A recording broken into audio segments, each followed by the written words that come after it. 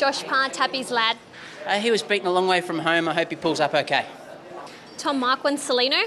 Yeah, ran okay. Obviously, he's a horse that wants to get over a bit further with a bit wetter ground too. Chad Schofield, Saracen Knight. He wants heavy ground. Mark Zara, Gold Trip. Yeah, I thought he ran super today. He just had to go back a little bit too far from the draw, but I reckon he's spot on for the Sydney Cup. Dylan Gibbons, Montefilia.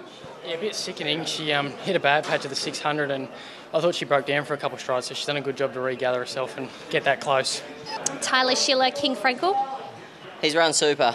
I can't wait for the Sydney Cup when he gets down in weight, but he's looking for that trip as well. He's going really well. Regan Bayliss, Sir Lucan. Yeah, I thought he was sound. Sam Clipperton, Stockman. Yeah, it was the wrong race, wasn't run to suit, but I do believe he's still right on track. Karen McAvoy, Cleveland. Great run, yeah. He's travelled well around there and showed he's in good form. He finished off well the last furlong. Nash Rawiller, Vowan Declare. Yeah, look, he went super. I'd like to think they gave him here for the Sydney Cup. He's very, very hard to beat. Tim Clark, Knight's Order. Yeah, he's running very consistently. He's probably just looking to get some cut in the track. John Allen, Explosive Jack. His run was okay. Look, he'd be better suited, I think, by the Randwick track, and just went a little bit slow for him. John Allen, Explosive Jack.